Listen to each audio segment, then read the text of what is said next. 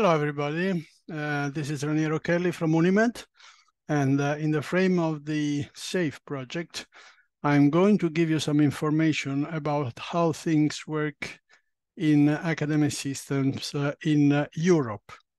I am now going to share my screen and I'm going to show you a few things about two important items that you should consider if you plan to come to Europe, in particular to Italy, to follow up a study course.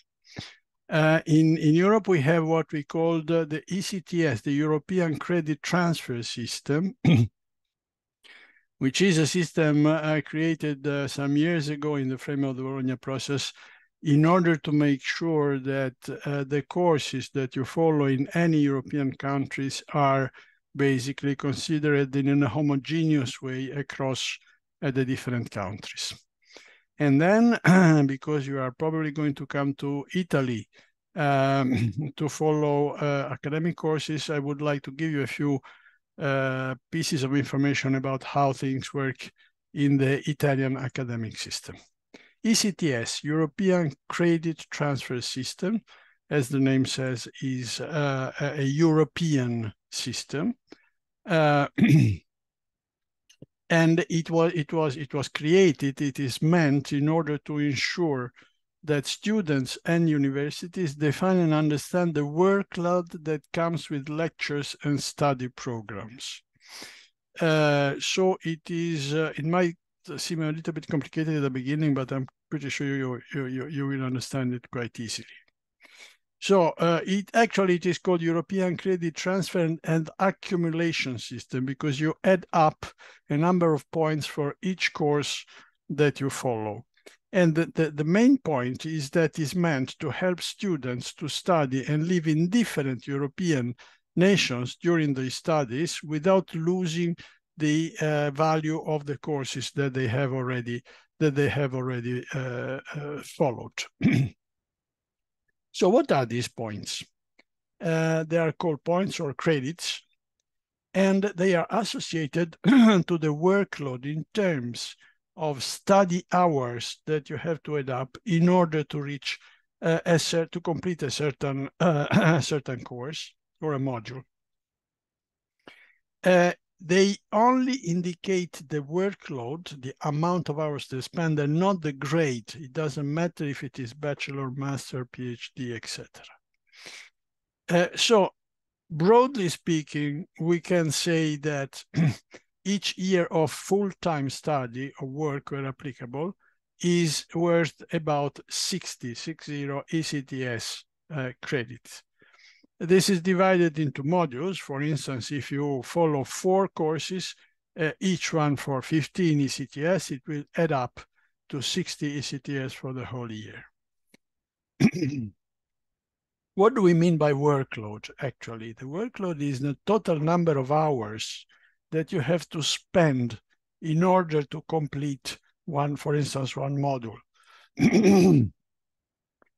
Which means that this is the sum of the hours that you spend, for instance, attending traditional lessons, courses, and on top of that, you can have, for instance, practical activities, laboratories, and of course, the individual study that you do at home. All this adds up to the number of ECTS that you get for your course.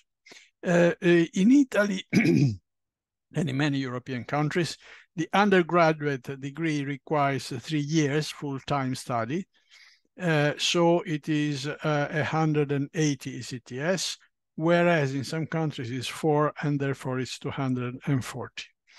Master degrees typically range from 60 ECTS for 1 year to 120 for 2 years.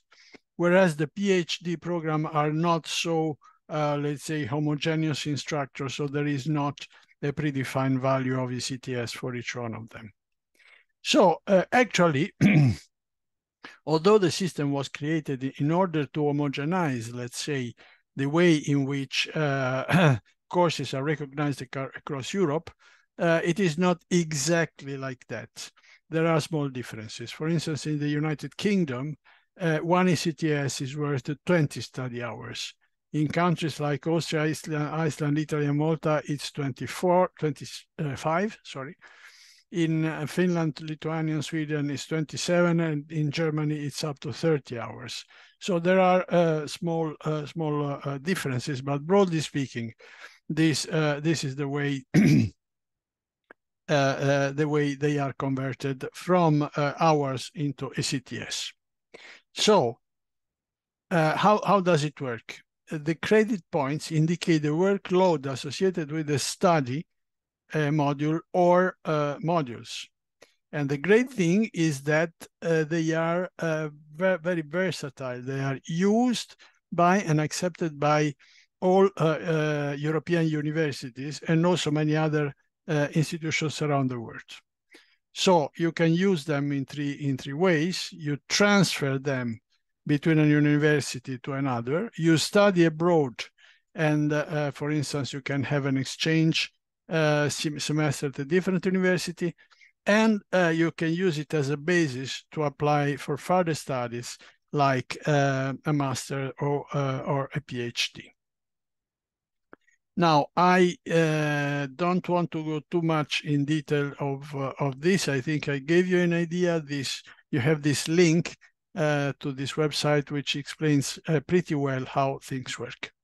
The other thing I wanted to show you is if you are coming to Italy to study, you'd better know how it works in Italy. In Italy, the Bologna process is implemented as in all European countries into 3 cycles, 3 levels. However, they are slightly different from other countries. For instance, in France, the 3 levels are called licence, master, et doctorat, LMD. In Italy, we call them the first level, the first cycle, undergraduate, the first 3 years after high school is called laurea triennale, triennial laurea, and it's called in its equivalent of a bachelor. The second formal cycle is the postgraduate degree. It lasts 2 years, and it gives you, of course, 120 years ECTS, whereas the first one gives you 180, and we called it laurea magistrale. And it is the equivalent of a master in other institutions. And then the third cycle is the specialization school or the PhD. Now, the peculiar thing is that we have a parallel path in Italy, which are what we call the masters, okay? So once you have got your undergraduate degree, your first 3 years, you have the choice between going to the second level, to the second cycle, postgraduate degree, or to take a first level master. To take the first level master, you must have a bachelor degree. The same goes for the second level. Once you have completed the second level, you can either go to the PhD or specialization school, or take a second level master. Second level master requires that you have a postgraduate degree. And the masters are normally providing either normally 60 ECTS because they last 1 year. So I have tried to give you a very short overview of how ECTS work and how the Italian system is structured, and I hope this can be useful for you to understand when you come to Italy. Have a nice day.